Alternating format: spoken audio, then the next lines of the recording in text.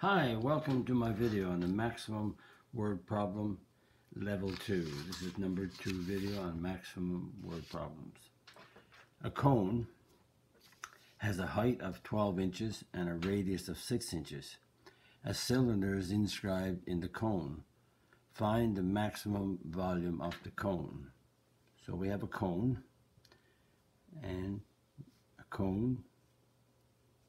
and the height of the cone is 12 and the radius of the cone is 6.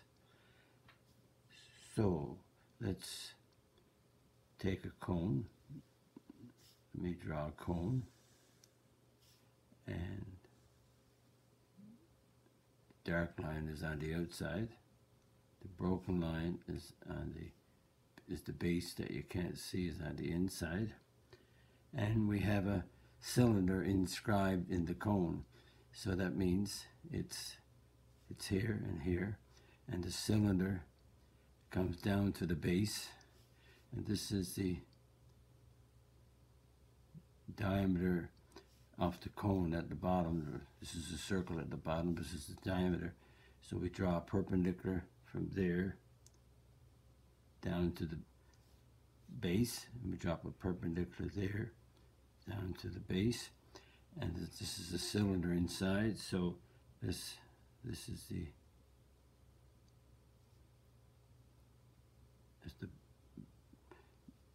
cylinder, which is a circle at the bottom. And we also have, let's look at this part. I'm just trying to draw it so you're familiar with what I'm doing. Now we want to find this is the cylinder inscribed in the cone, and so it says the height of the cone is 12, so that means it's 12 inches from there to there, and these two circles are concentric. That means they have the same center. So if I draw a line down through here, and let's call this point right here O, and let's call this T at the top. So this distance of OT is 12. This distance from here to here is 12. And the radius is from O, let's label this as, the radius is OB. So let's say OB is the radius of the cone, and so the radius of the circle, let's put some letters in here so we won't get confused. Let's make the radius of the cylinder R, which is OF. So if we take the cylinder, I'm going to call the cylinder CYC. The OF is the radius of the cylinder, and the diameter of the cylinder at the bottom is the same as the diameter of the cylinder at the top. So if we call this point right here C, and we call this point here E, that means that CE is the same radius, because this is, when you drop this down, these are perpendiculars coming down here. Right? This is perpendicular, perpendicular, perpendicular to the base here.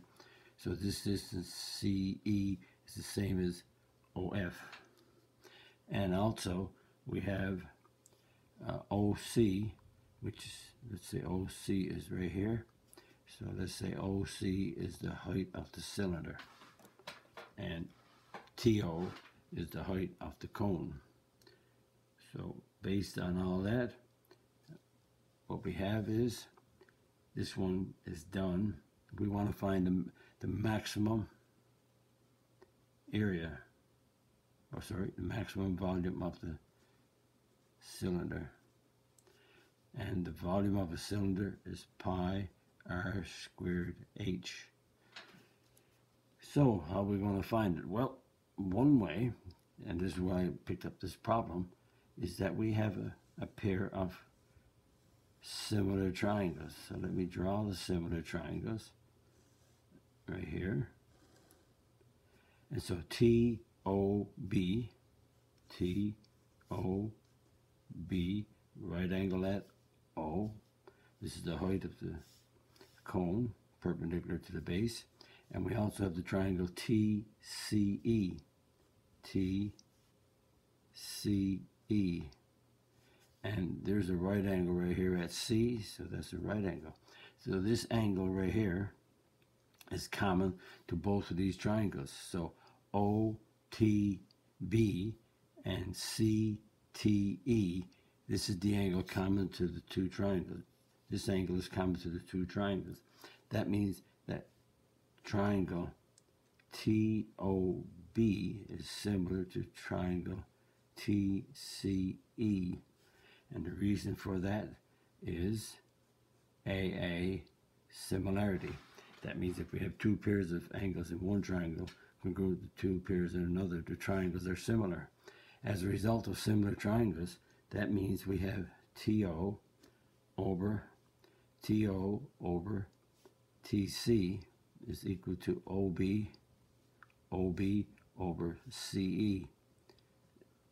That's the definition of similar triangles. Corresponding sides are proportional. That means what we have is, now let's see, if we have TO is 12, so that's the height. TC, now we don't know what TC is yet, but if this is H if H is this height right here, and 12 is this height, that means that TC is 12 minus H. Again, this is 12 from top to bottom. This is H from the top cylinder, top of the cylinder to the bottom of the cylinder. So the difference is the total distance, subtract H. So TC is 12 minus H.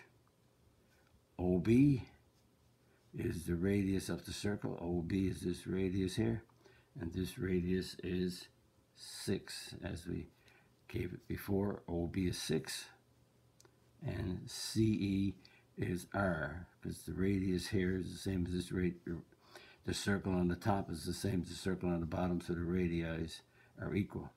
So we have a proportion set up, so we cross multiply in this proportion. We have 12R equals 6 times 12 minus 6 times H. So 12R equals 72 minus 6H. Now we have a choice. And let's look at the formula. We have a choice. I can solve this for R and have all H's in here.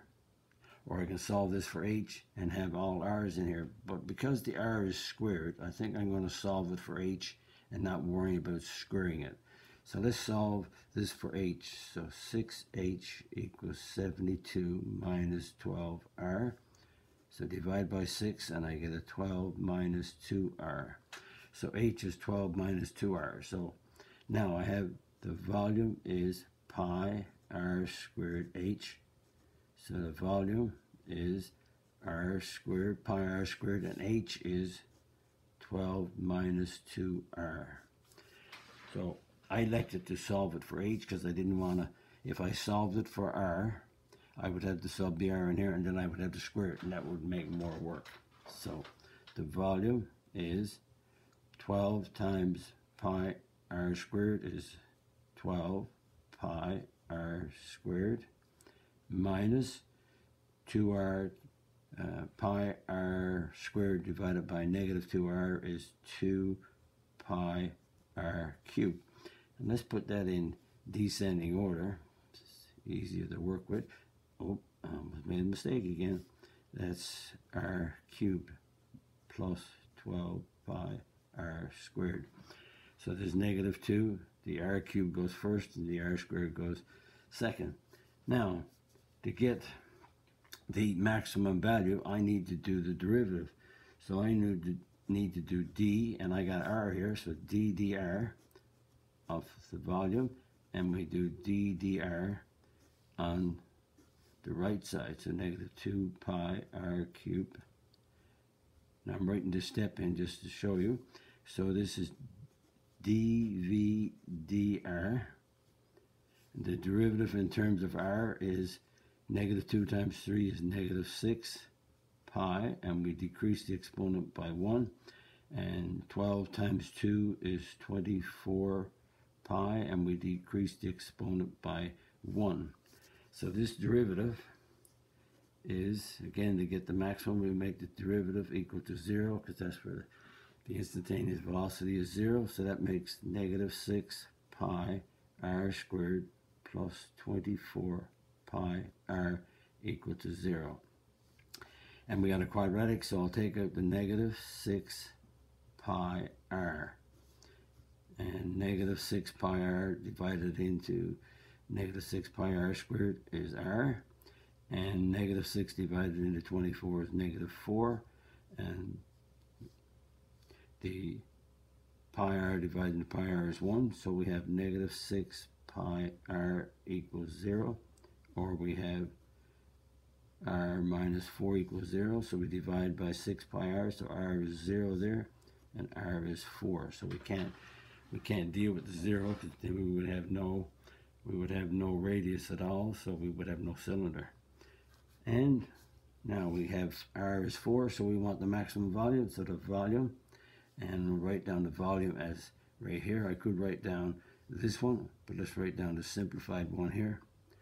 2 pi r cubed plus 12 pi r squared. And so the volume, when r is 4, what is the volume? Again, this is the maximum. Again, because this is negative, it's going, it's like a parabola, and because this is r squared and r, we have a parabola here opening downwards, so that's a maximum. So we have our radius. Oh, I didn't mean to put that. I'll leave it there, okay. 4 cubed plus 12 pi 4 squared. Take our time. That's 64. 4 cubed is 64 times 2 is a negative 128 pi. And that's 16. 4 squared is 16. 12 times 16 is 192 pi. And we subtract them and we get 64 pi. And again, this is volume, so it's cubic inches. Dealing with cubic inches. The radius is in inches. So that's a maximum word problem done. And again, I wanted this one because of in the calculus coming up in what we call related rates, this concept of similar triangles is very important. So that's why I did one here, to review that and also review the derivative. And that brings us to the end. If you like my video, click on the like button, click on the subscribe button, visit my math website, www.mathfullyexplained.com, to find more information about me, my videos, and the content. That's the content on my YouTube channel called Math Fully Explained, just one word. Thank you for viewing my video. Hope the video helped you. Bye-bye.